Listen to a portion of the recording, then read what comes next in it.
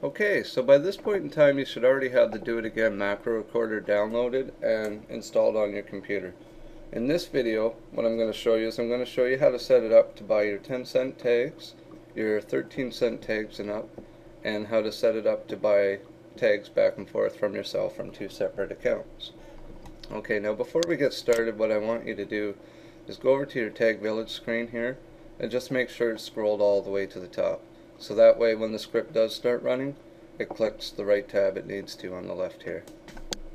And before you get started with your macro, just make sure that your spreadsheet is open. That's the last thing open, and all your words are in a list like I have here. Okay, now what's going to happen is when I click this button here, create a new task, it's going to record every action I make on my computer until I hit the scroll lock key on my keyboard. Now, I'm going to click create a new task now, and just follow me step by step, please. I go over to my spreadsheet and I click the very top word, the very top cell. Now this is very important. And you click Control C on your keyboard, which is copy.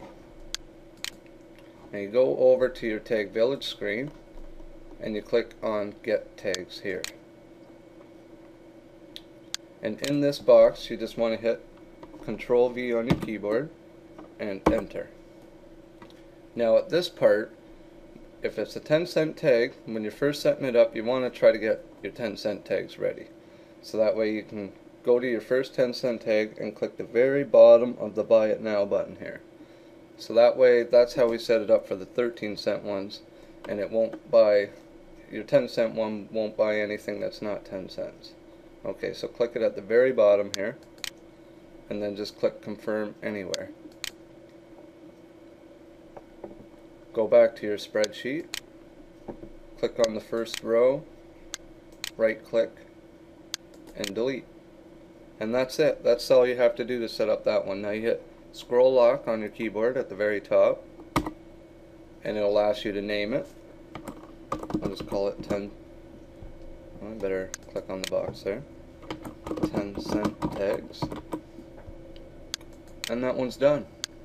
Now what you want to do, if it's your very first time setting it up, you want to go to Options, and this Enable the Pause Extended key will probably have a check mark here for you. Just uncheck it and then click right here where it says Repeat Task Settings for 10-cent tags. Excuse me, there's a helicopter going by.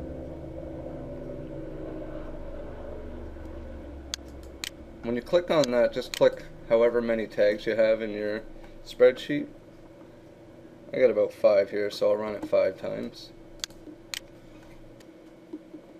And you just want to double click on 10-cent tags and it will start running.